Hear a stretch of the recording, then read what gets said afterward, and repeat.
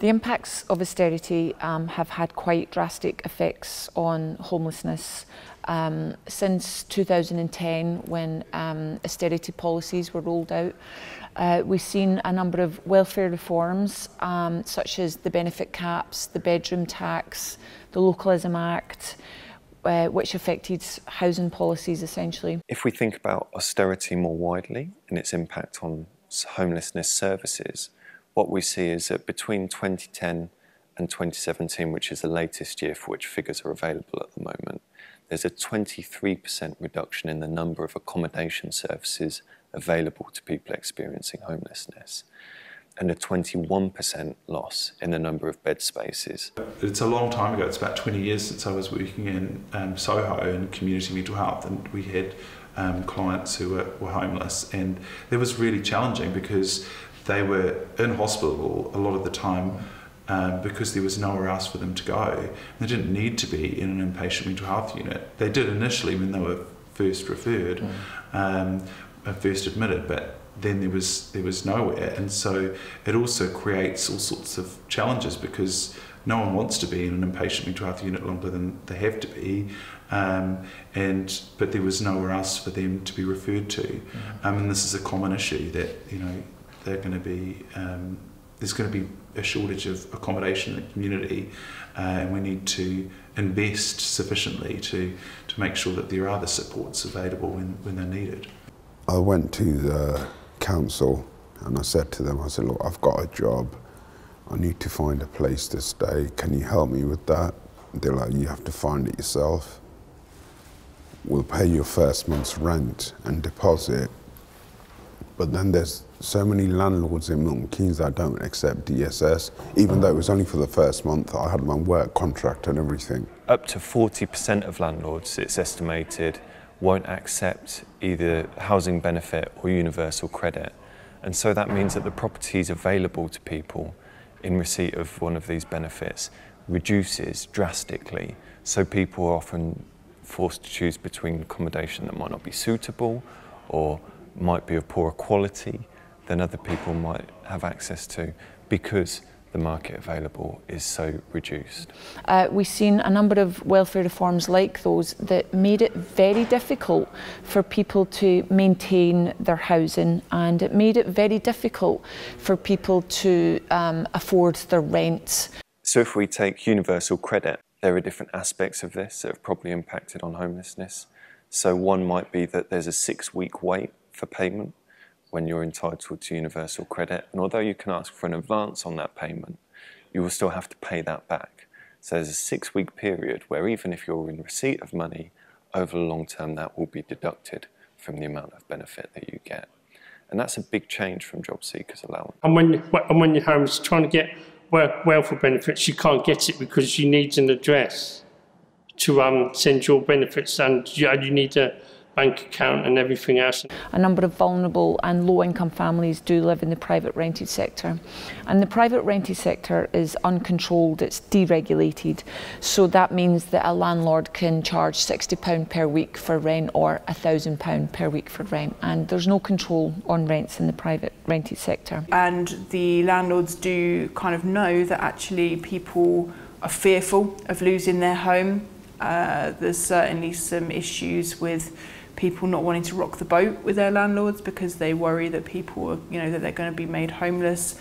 Even though, there's technically laws in place to prevent that, it can be got around in other ways. We can also see the impact of the local housing allowance, which is now a part of either new housing benefit claims or universal credit claims.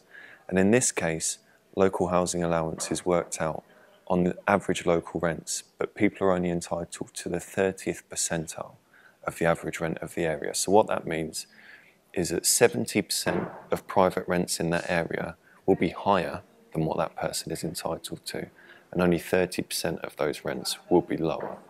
So that means that in lots of cases, people won't be able to afford accommodation that might be suitable for them, or they might have to top it up out of their benefit. A number of housing policies that came into effect during the 1980s, and This was around the time actually we started to see homelessness not as an individual problem per se, but as a problem directly related to housing and poverty. One really important housing policy that came into effect in the 1980s was the Housing Act, which introduced the Right to Buy Act. And the Right to Buy Act allowed tenants to buy their own home with a 75% discount of the market rate. So it allowed people essentially to buy their council home that they were currently occupying at a very affordable rate. It's essentially 25% of the full cost. And so what we saw happen there is we saw approximately 2 million council houses sold off under the Right to Buy. And those houses weren't replaced. That money as well that was raised in revenue through selling off council stock didn't go back to the local authorities to invest in the communities. It went straight to central government. So we didn't see a reinvestment through the sell-off of those council homes. And essentially we ended up with what's called a residual stock, and the homes that weren't sold off were the poor quality homes. And so we saw a polarisation of home ownership and a renting of poor council housing stock. And that occurred basically in the early 1980s. Another aspect of welfare reform is when people are in private sector rentals, rather than the payment of their housing benefit or the housing element of their universal credit going direct to their landlord, as would have been the case previously, they might be asked to manage that payment themselves. So they'll be paid it and they'll be asked to then pay it to their landlords.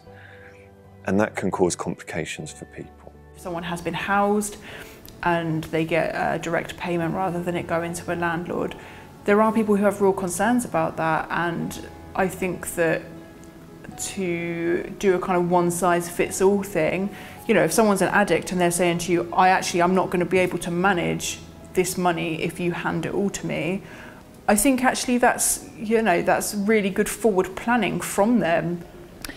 Traditionally, the social housing sector has always been the more affordable, genuinely affordable form of housing. But since the Localism Act came into effect in 2011, the government reduced subsidy funding to social housing associations, and it reduced its funding from approximately 8 billion to 4 billion to social housing organisations. And in order to compensate for that loss, social housing organisations were allowed to introduce what's called affordable rents. And affordable rents are more expensive than social rents. Social rents tend to be at 50% of the market rate, whereas affordable rents are at 80% of the market rate.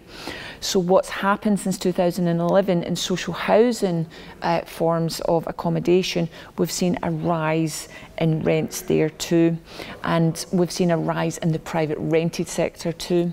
So since the welfare reforms come into effect, we've seen rents in private rented sector and social housing increase. As the rents are increasing in the housing sector, with the introduction of benefit caps, people haven't been able to cover the full rent or the full rental costs. So what's happened is that since 2011 and certainly since 2013, people have been forced to make up the shortfall in rent, because with benefit caps it now only covers so much of people's full weekly income, which includes housing rental costs. And so we've seen a massive fallout of that. We've seen a rise in numbers of homelessness because of those policies in a deregulated housing market. We've seen at the peak, we've seen soaring rates of eviction. We've seen unprecedented levels of eviction occurring in the rented sector, both social housing and private rented sector. At the peak, we've seen about 115 evictions take place per day.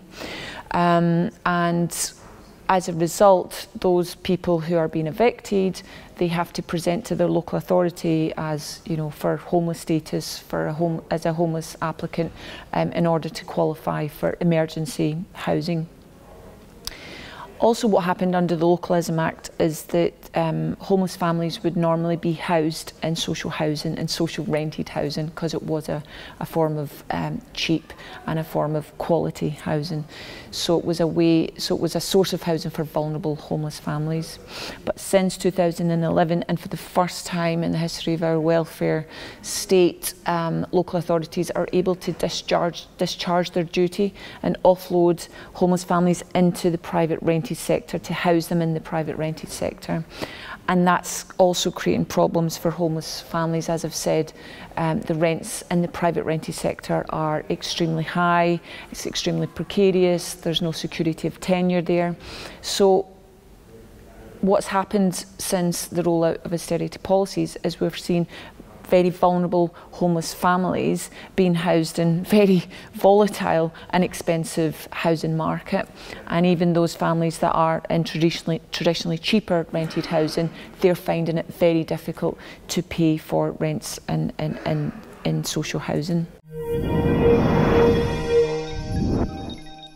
Get more from the Open University. Check out the links on screen now.